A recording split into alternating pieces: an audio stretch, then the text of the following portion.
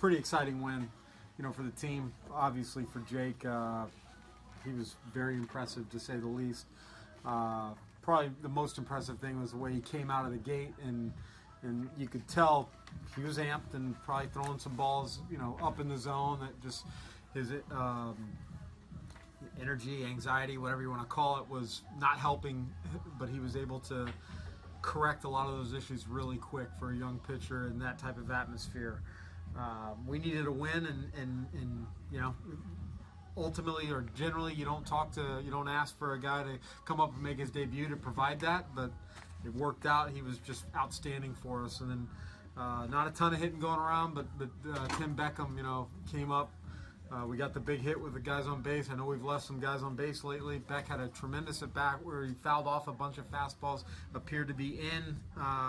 Pelfrey was running sinkers, and Beck kept fighting, and then just shot a ball the other way. But story of the night, Jake Faria, and then Beck's big hit.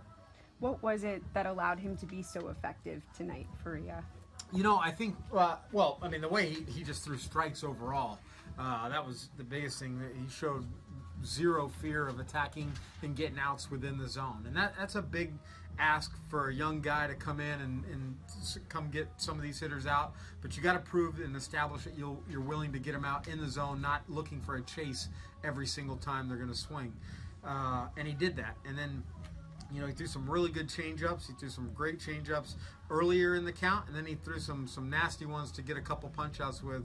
But I was just generally really impressed with the fastball command and not altering his approach because he's at a different level now. And that's kind of what he's been all year in Durham.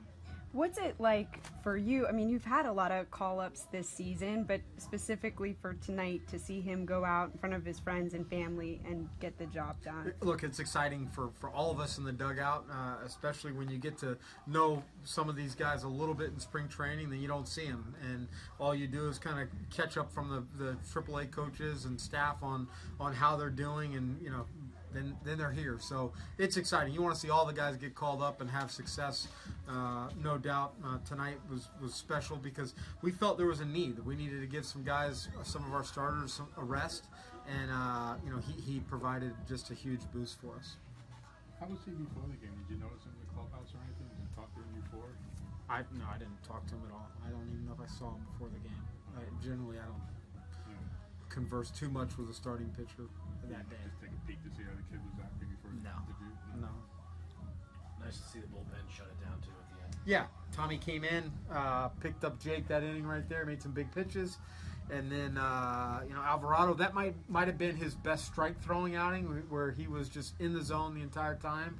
And I think we all see when he's in the zone, his stuff definitely plays. I mean, there's a big difference between being 1-0 or 0-1 or 2-0 or 0-2 in this league, and I think Jose's figuring that out. And then for Alex, Alex does what he always does, comes in, falls behind, probably because of just a lack of work over there. I think he's pitched once in the last week, but quickly found his groove and made some big pitches.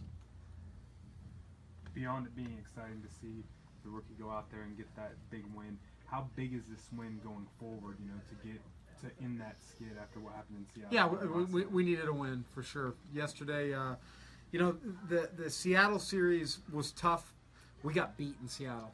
We just got outplayed. Last night was frustrating that we had opportunities and it kind of smacked us right in the face. So that was frustrating last night. Losses are losses, but we needed to bounce back, and a huge night by Jake Faria, and then a huge at bat from Tim Beckham.